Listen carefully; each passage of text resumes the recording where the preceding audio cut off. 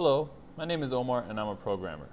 Today I'm going to show you a neat hover effect that you can use on your Tumblr image. So I have a text file opened up and I'm just going to show you the code that you can use on your image. So I have an image here and the source is photo URL 500.